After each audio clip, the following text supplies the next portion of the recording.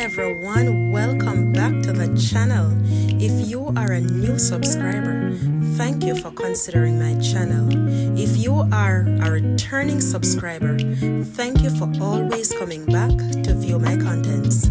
If you are a viewer, thank you so much for considering to even look at my contents. I do appreciate you all, those who have commented, those who liked, those who didn't. I appreciate you all. You all are amazing. Let's get into it. Today, I will be reading from the book of 2 Samuel chapter 19. First, let me welcome the Holy Spirit to dwell with me, to read with me, to instruct me into reading this passage. And it was told Joab, behold, the king weepeth and mourneth for Absalom. And the victory that day was turned into mourning unto all the people. For the people heard say that day how the king was grieved for his son. And the people got them by stealth that day into the city, as people, being ashamed, steal away when they flee in battle. But the king covered his face, and the king cried with a loud voice, "O my son Absalom! O Absalom, my son, my son!" And Joab came into the house to the king and said, "Thou hast shamed this day the faces of all thy servants, which this day have saved thy life, and the lives of thy sons, and thy daughters, and the lives of thy wives, and the lives of thy concubines, in that thou lovest thine enemies, and hatest thy friends. For thou hast declared this day that thou regardest neither princes nor servants. For this day I perceive that Absalom had lived, and all we had died this day. Then it had pleased thee well. Now therefore arise, go forth, and speak comfortably unto thy servants. For I swear by Jehovah, if thou go not forth, there will not tarry one with thee this night, and that will be worse unto thee than all the evil that befell thee from thy youth until now." So remember now that David is king, and Absalom, his son, wanted to take the throne even while he was alive. And this was not to be so, because the kingdom is to be given to someone else. But Absalom placed himself to be king. And here is Joab telling the father, which is David, because David is mourning for his son. He's crying over his lost child. Any parent would have done that. No matter how bad your child is, you are going to miss that child after the child is gone. And this is what is happening with David. David is grieving for his son. And Joab is, I would say, he is making David feel guilty because Absalom was wicked. Yes, he was wicked, and he wanted to get rid of his father. But David knew beforehand that this was to happen, because remember what he had done earlier. And this is just payback for what he had done to Uriah the Hittite. So he is getting exactly, I would say, what he deserved, because he sent Uriah into the hottest battle because he took Uriah's wife Bathsheba. The king arose and sat at the gate, and they told unto all the people, saying, Behold, the king doth sit in the gate. And all the people came before the king, for Israel had fled every man to his tent. And all the people were at strife throughout all the tribes of Israel, saying, The king saved us out of the hand of our enemies, and he delivered us out of the hand of the Philistines. And now he is fled out of the land of Absalom. Can you imagine that? The people are laughing at David. And Absalom, whom we anointed over us, is dead in battle. Now therefore, why speak ye not a word of bringing back the king? And King David sent to Zadok and to Abiathar the priests, saying, Speak unto the elders of Judah, saying, Why are ye the last to bring the king back to his house? Seeing the speech of all Israel is come to the king, even to his house. Ye are my brethren, ye are my bones and my flesh. Wherefore then are ye the last to bring back the king? And say ye to Amasa, Art thou not of my bone and of my flesh? God do so to me and more also, if thou be not captain of the host before me continually in the room of Joab. And he bowed the heart of all the men of Judah, even as the heart of one man, so that they sent this word unto the king, Return thou and all thy servants. So the king returned and came to Jordan, and Judah came to Gilgal to go over to meet the king, to conduct the king over Jordan. And Shimei, the son of Gera, a Benjamite, which was of Bahurim, hasted and came down with the men of Judah to meet David.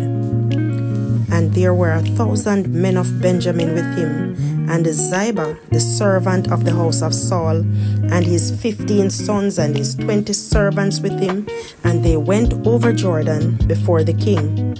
And there went over a ferry boat to carry over the king's household, and to do what he thought good. And Shimei, the son of Gera, fell down before the king as he was come over to Jordan, and said unto the king, Let not my lord impute iniquity unto me, neither do thou remember that which thy servant did perversely, the day that my lord the king went out of Jerusalem, and that the king should take it to his heart. For thy servant doth know that I have sinned. Therefore, behold, I am come the first this day of all the house of Joseph, to go down to meet my lord the king.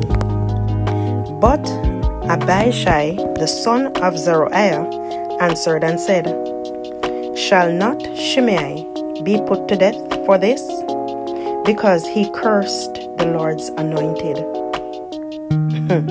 And David said, What have I to do with you, ye sons of Zeruiah, that ye should this day be adversaries unto me? Shall there any man be put to death this day in Israel? For do not I know that I am this day king over Israel? Therefore the king said unto Shimei, Thou shalt not die. And the king sware unto him. And Mephibosheth, the son of Saul, came down to meet the king, and had neither dressed his feet, nor trimmed his beard, nor washed his clothes, from the day the king departed, until the day he came again in peace. And it came to pass, when he was come to Jerusalem to meet the king, that the king said unto him, Wherefore wentest not thou with me, Mephibosheth?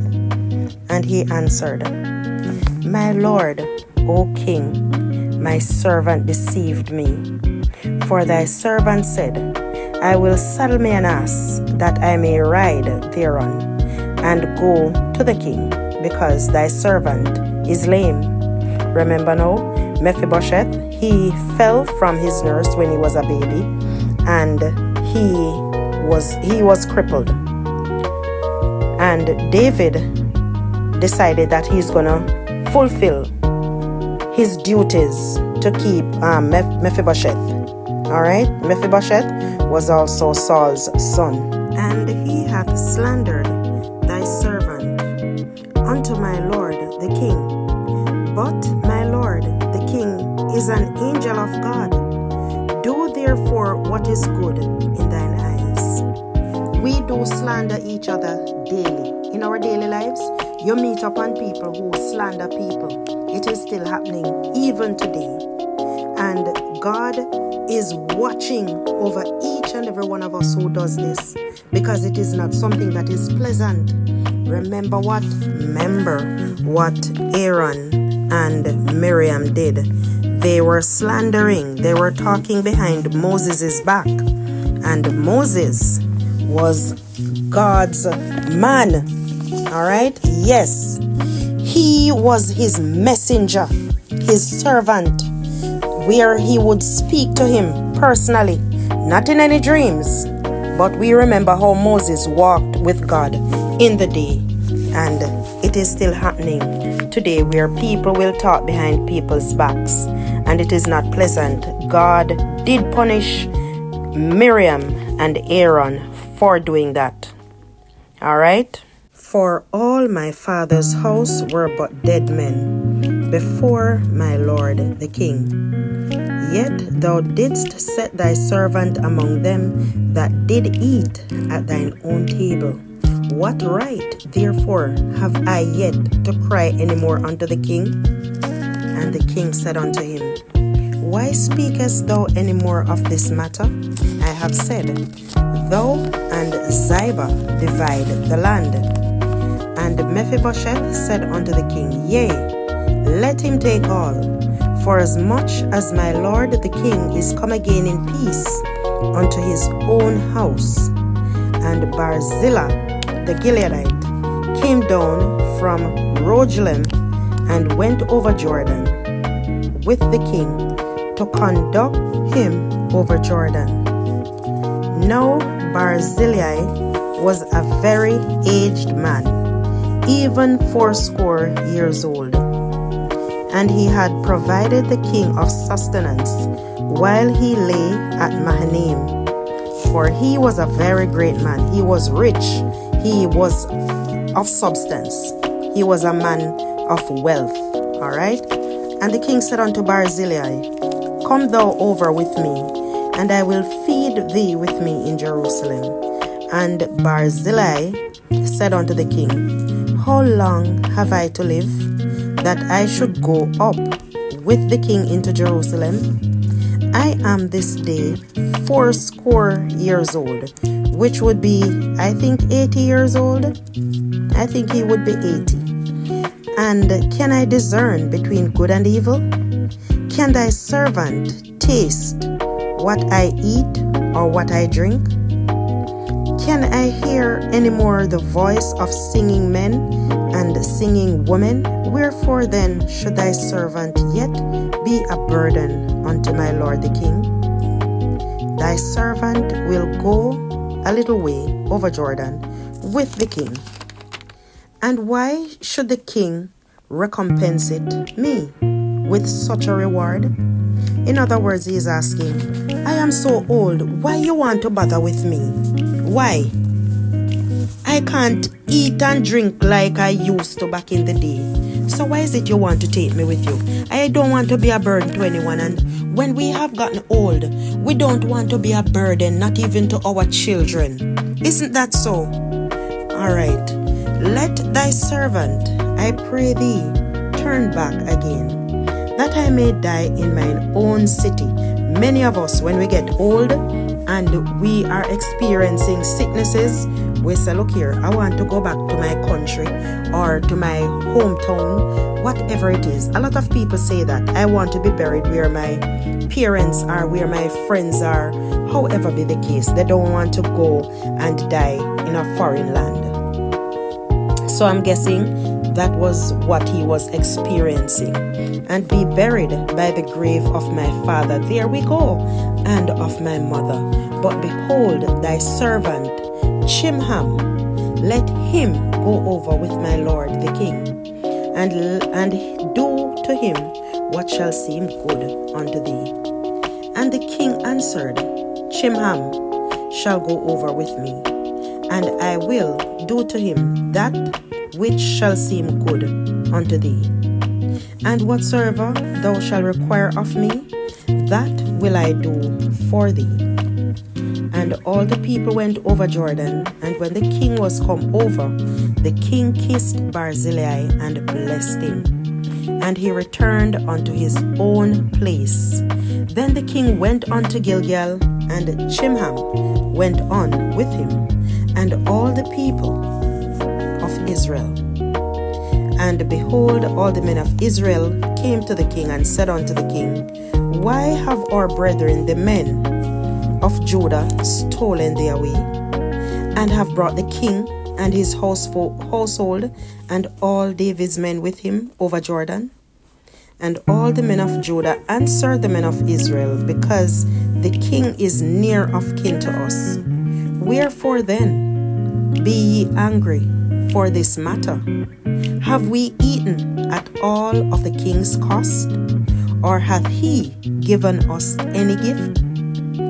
And the men of Israel answered the men of Judah and said, We have 10 parts in the king, and we have also more right in David than ye. Why then did he despise us, that your advice should not be first had in bringing back our king? And the words of the men of Judah were fiercer than the words of the men of Israel. I think this begin now to sound like some rivalry going on here. I believe some rivalry is happening, because this one believes that he has more right than that one, and that one believes that he has more right. But let me tell you something. We are all equal in God's sight. There is no rivalry with God. We are all equal. We all are one. And whatever was happening here, where Absalom was trying to overthrow David, you can see clearly that God had David's back. Let us, who are children of the Most High God, live in accordance with his words, with his laws, with his precepts. Let us keep his testimonies, because he knows what is good for us. He knows what we are in need of to give them unto us. He gave good gifts, and he has blessed David. He knew what David was in need of, and he blessed David. We can remember that God loved David. And David, even though he has slipped up several times, but God forgave him. What a loving God. Let us, when we find ourselves on the wrong side of the law as it relates to God, let us return to him. Let us go back to him. Let us ask forgiveness, because that's what David did. There is almost no sin that God doesn't forgive. If you blaspheme against the Holy Spirit and you go out worshiping other gods, then no, that's a no-no with him. But there are sins, many sins, that yes, you do get forgiveness. We might think that I have faltered so many times, I have fallen, I have sinned, God doesn't want me. When you have repented from a true heart, he knows, he sees, he knows even before we make those mistakes. He knows we are going to make the mistakes, but he allows us to make the choice of coming back to him. Repent and turn from your wicked ways. I am asking God to continue to keep me, continue to keep my steps in line with his, to continue to guide me. Guide me, O thou great Jehovah, through this barren land. I am weak, but mighty God, you are mighty. I want you, mighty God, to guide me with your powerful hand. Heavenly Father, I am thankful that that I have you as my Father. I'm thankful that you love me with such a love that whatever it is that I do, as long as, mighty God, I have not committed any presumptuous sins, and if I have, mighty God, I do ask forgiveness. You are the God that forgives. You are the God that we can run to when we are in trouble. You are our strong tower. You are our rock, Almighty God. We give you thanks for what you have already done for us. We give you thanks for what you are doing now. We give you thanks, Almighty God, for what you have in the past prepared, the tables that you have spread for us. We are giving you thanks. And we have faith that it is already done. We thank you for healing. We thank you, Almighty God, for your continued provision. We thank you for health, for strength. And we are thankful that we have you as our Father. Help us not to look around and envy anyone for what they have. Help us not to be envious of anyone. But mighty God, we depend on you to give us according to your will. Lord, we thank you for this day. We thank you for your great love. We thank you, Almighty God, and we reverence you. We honor you with everything. Lord, whatever we fail of asking you, we ask you to continue to grant it unto us. Fail not to grant it unto us according to your will. We give you thanks in the name of your Son, Yeshua HaMashiach. Amen and amen. Thank you, Lord, for hearing. We thank you for answering, and we leave everything in your hands and in your care. Thanks, thanks, I give you thanks for all you have done. I am so blessed, my soul is at rest. Oh Lord, I give you thanks. Thank you for watching, guys. Remember to like, share, and subscribe to the channel for more contents. See you in another video. I appreciate you all stopping by to watch this video.